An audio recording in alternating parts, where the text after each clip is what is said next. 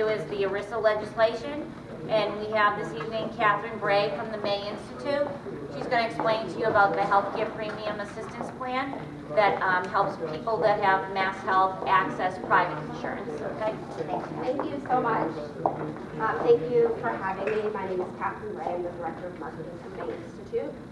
The May Institute is a program that serves children and adults with autism, brain injury, and other developmental disabilities throughout the country. We serve about 22,000 consumers a year. Okay, can you hear me now? Is that better? I'm just curious, are most of you parents or educators in here? How many of you are parents? Okay, great. And educators? Okay, great. So ARICA is a law that was passed. You guys have the flyer? It's teeny tiny, I'm sorry. Okay, great. So ARICA is a law that was passed in January of 2011. It is an act relative to insurance coverage for autism. So this is unique to the state of Massachusetts. Massachusetts worked really hard, looked at other states, and came up with this really, really great autism program. The May Institute was very involved in the development of the law and also how to implement this in the community. So we looked at community resources, kids, staffing, credentialing for staff, how is this going to be implemented. And we also worked really hard with insurance companies to talk about what the service delivery of this ARICA legislation would look like. Can you guys still hear me? No, I'm sorry. Okay. I'm trying to interpret. Okay. Am I not talking loud enough? You're not talking louder than he is. Oh, okay.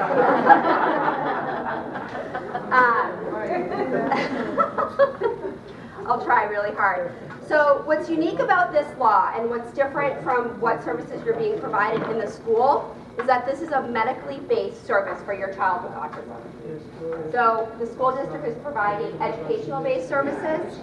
This law is medical based. So it's two separate programs for your child on the spectrum. Okay? So the laws defined autism as a standard ASD diagnosis. Autism is a spectrum, so we have all different kind of kids that fit into the spectrum. Children with PDD, NOS, Asperger's, and a standard autism diagnosis fall into this category. So those are the children who qualify for the ARICA law. Does anyone have any questions about that? To qualify for this law, you do need, okay. What do you mean, what kind of medical stuff? Can you clarify that? So it's a medical-based service versus an educational-based service. So it's, an educational part of your IEP that is delivered by the educational system. This is delivered through a medical avenue. So what it means it's is that you're able to access additional services through your health care insurance, right? But it's not to supplant, it's not to replace school-based services or anything that the district's required to do under your IEP. Right. It's in addition to and above that. So like physical therapy, Yep. Yes. kind of stuff? Yep. So to qualify for this, you do have to have an autism diagnosis from a physician. So that's just something to be aware of. What's very unique about the way Massachusetts set up this law is that there's no age limit. So we're talking 0 to adults, seniors, that can qualify for this. And there's also no cap on the amount that the insurance company is required to pay, financial cap. So typically you have a cap of whatever it is that your insurance puts on it. So there's no cap for this. There's no yearly cap, and there's no lifetime cap. So very unique for the state of Massachusetts that they did this. So think about that just in the lifespan of your child that has an ASD. I'm also a mother of a child that has an ASD, so I am living this every day just like you guys are, trying to access as many services as I can for my child. So no annual or lifetime limits, so that's really huge to think about. So the services that are covered, they're very specific about what services can be covered under this law. Pharmacy, so evidence-based medical necessity services. So again, this is the medical side of the treatment for your child, not the educational side. Does that make sense to everyone? Okay. Pharmacy, psychiatric, psychological, therapeutic, and habilitative or rehabilitative care, which is what we provide at the May Institute. We provide ABA therapy, home-based ABA therapy for children and adults with autism. Does everyone know what ABA is? Yeah. Everyone does? Okay. I have a question. Yeah. I go to the same school and I go to Main Center. You do? Which one? I go to Main Center in Brockton. That's my favorite school. Yeah. I love the Brockton School. Yeah. It's a great school. I'm sorry, can you just give me a definition of ABA? So ABA is a treatment methodology for autism. It's evidence-based applied behavioral analysis. It's a way to teach skills. You break down the skill in very small steps, teach the skill, maintain the skill, and generalize the skill into other areas in the community, school, whatever the setting is that you. So you're working on social skills, language, academic, community inclusion programs, that type of stuff. A daily living, dressing. We're working on toothbrushing at my house. We're working on it for 2 years. We're getting there. So it's very evidence-based, data-driven. You know, we're taking lots of data. We're looking at it, graphing it. A lot of people are looking at the data to make sure your child is making progress. So evidence-based programs is what this law is funding. Do you have any questions about that? I get very excited about this because I'm very passionate, so if I'm talking too fast, tell me to slow down, okay? So in the pamphlet, it kind of covers the pharmacy care, psychiatric, psychological, therapeutic, and then the habilitative and rehabilitative care, which is what the ABA falls under. So who qualifies and what insurance companies qualify for ARICA? So private insurance is what the law is saying has to fund this type of therapy. So if you have a private insurance, Tufts, Blue Cross, whatever your insurer is, they are now required to cover this benefit. There are a lot of stipulations in the law. The law does stipulate that a self-funded plan, if a company has a self-funded plan, they are not required to provide this service. Typically, companies that have self-funded plans have staff of less than 300 people. So that's just something to kind of be aware of. So they are not required. We have been collecting data, because that's what we do, about the referrals that have come in. So about 60% of families who call actually have a self-funded plan, so they are automatically disqualified from the service. You can talk to your employer and ask if you can switch to the type of, different funding source for your insurance company. That's something you can talk to your human resources department about. So just kind of think about that. Most people don't know if they have a self-funded or a company-funded plan.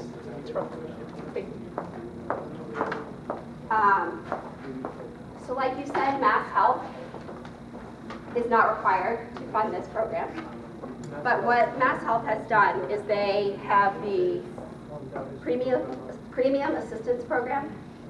So families who have Mass Health can qualify based on income and how many children they have to purchase a private insurance product. So you can call the Mass Health number, it's actually in that packet, and talk to the caseworker.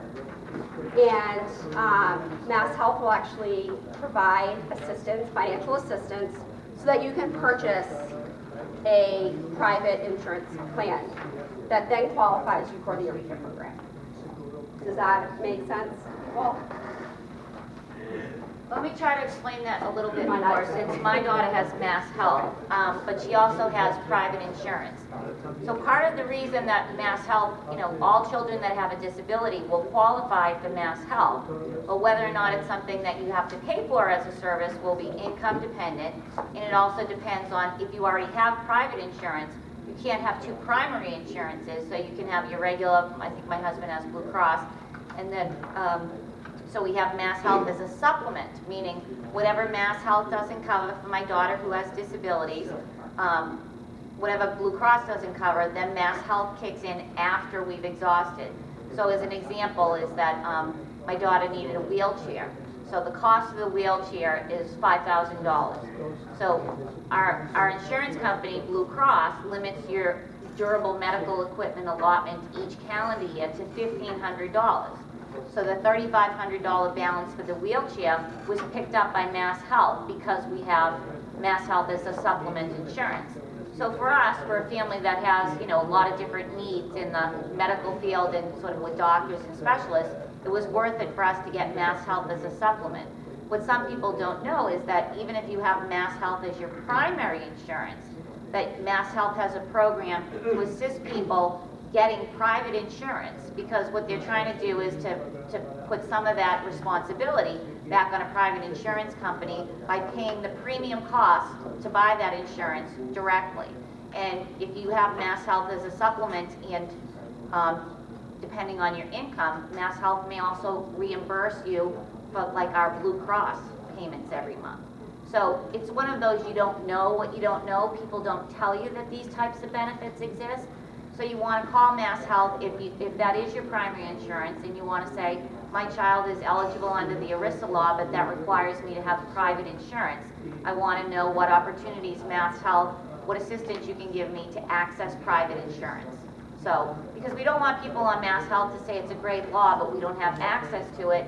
Generally speaking, you don't because of the way that the law was written, but because of the policy within Mass Health to assist people to get private insurance, you may be able to get it. So it's one of those opportunities we want people to say, well, I want to exhaust that opportunity. I want to know, because if it does, it opens up the opportunity for your child to then get additional services. And again, this is all in addition to your IEP. It's not to replace your IEP.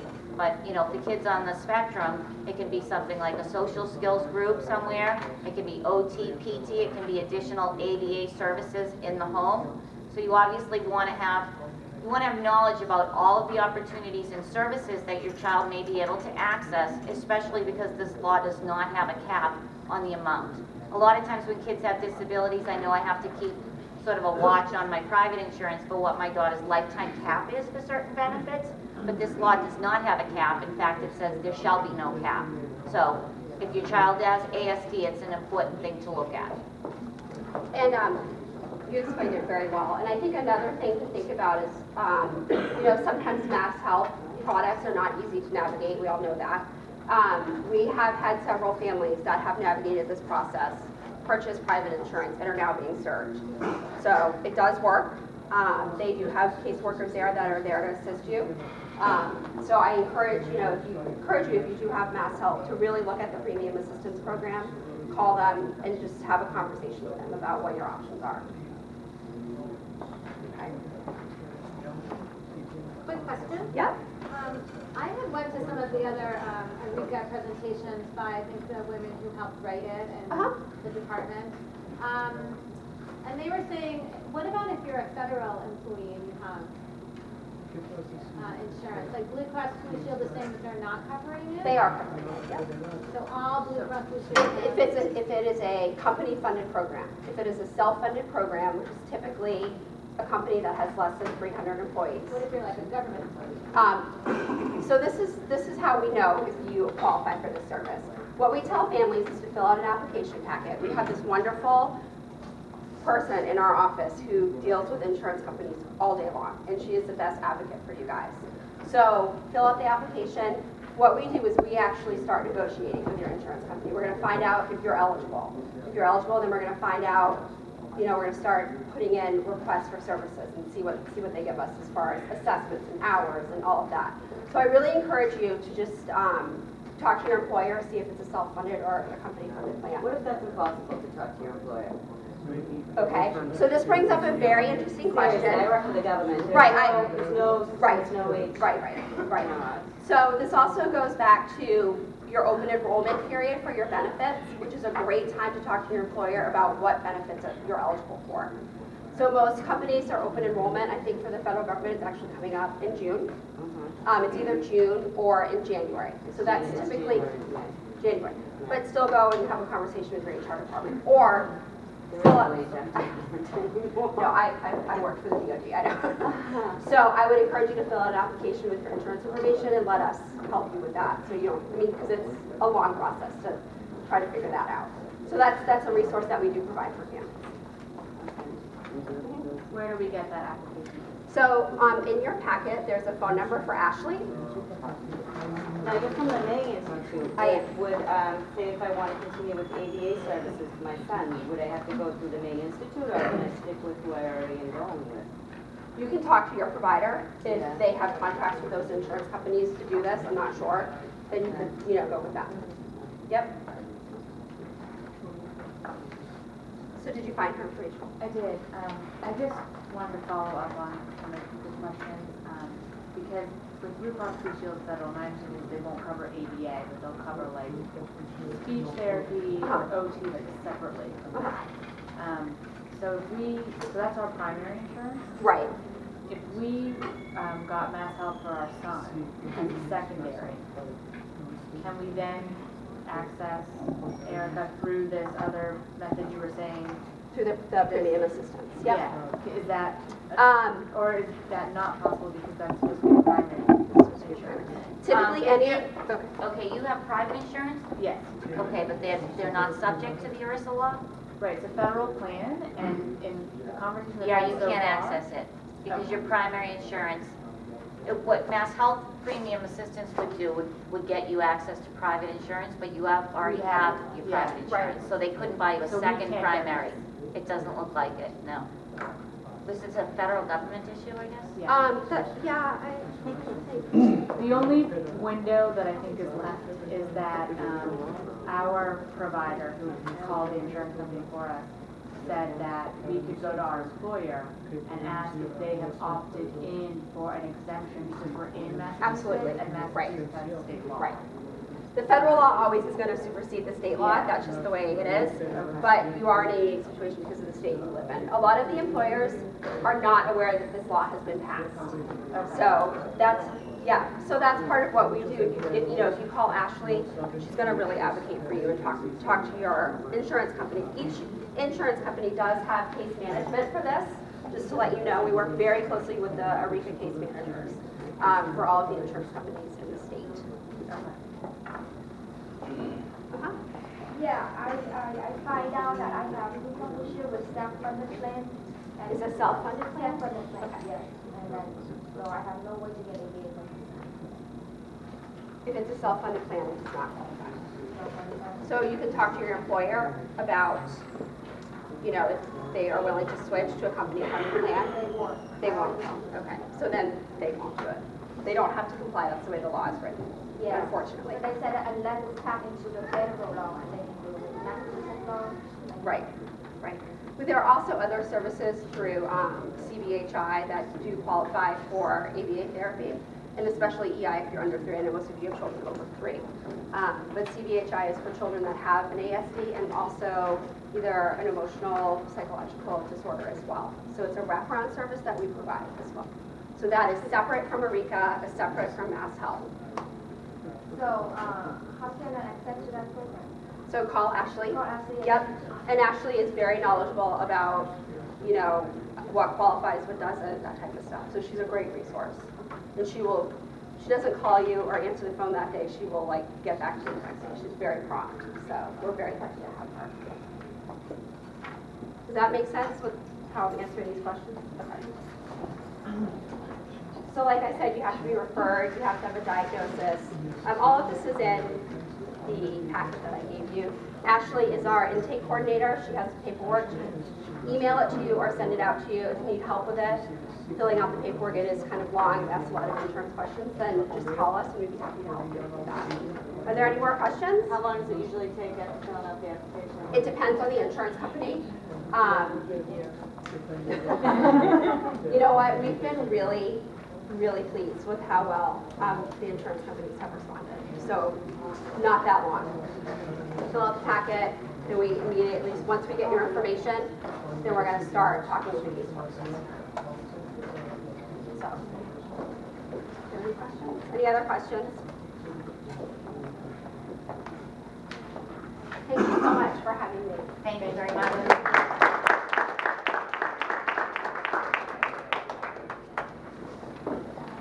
Thank you to Catherine for coming out again. I think it's really important that we try to find out as many opportunities that exist to access services. And, this law came into effect, I think it was a year ago, and we did one training, I think back in August or September at the Campbell Resource Center, but obviously reaching as many people as possible. So we'll put this information on our website too. And that's one thing we're trying to do. we just put together a brochure, so we're gonna try to put that out at different locations, like at the family resource centers and at different schools, so that parents that don't have access to the internet will have some information about SpedPac, because obviously getting the word out, since we don't have people's direct contact information, it's important to sort of spread the word, not only through the videos online, but also with regard to parent. So whatever you can do to let parents know about the information that we're trying to put out, and also just that we're an additional resource, and you know, we're here for them if they want to come to the meetings, that would be much appreciated. So those are the two presentations for this evening.